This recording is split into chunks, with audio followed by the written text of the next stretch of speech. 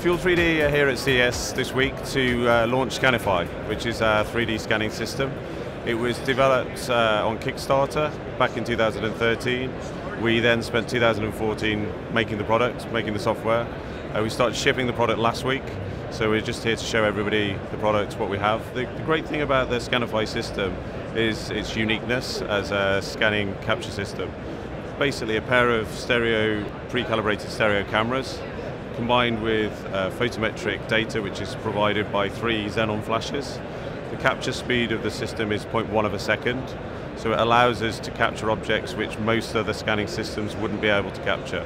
We're really trying to kind of make that ability for somebody to capture 3D data very easily and then take that file easily through the process to have it ready to print on any of the 3D printers. Probably the main thing and the main reason we've had so many kind of pre-orders for the product is that people have 3D printers or they're really interested in the 3D market. The biggest issue for a lot of them is that they don't have any CAD design skills. They're not knowledgeable about things like SolidWorks. They can't use these packages purely because they're fairly technical. So Fuel3D launched the product based on the fact that if you can take an image of something, you can create your own content for 3D printers. You can see from a model like this that the kind of surface geometry is very, very accurate for how quickly it fits to my face.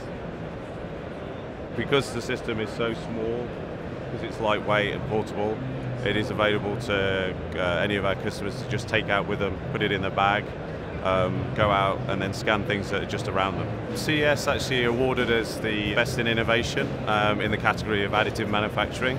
So basically the whole area that we're in here with 3D printers, 3D sculpting software and other 3D scanners, they looked at all those products and awarded us the Best in category. So it was another reason for us to be here. It's drawn a lot of attention, it's brought a lot of media to come and see us. That's definitely been a very positive step for us. But really the kind of focus for the company at the moment is delivering scanners out to all our pre-order customers, updating software, a very, very busy time for us, but yeah, very enjoyable as well.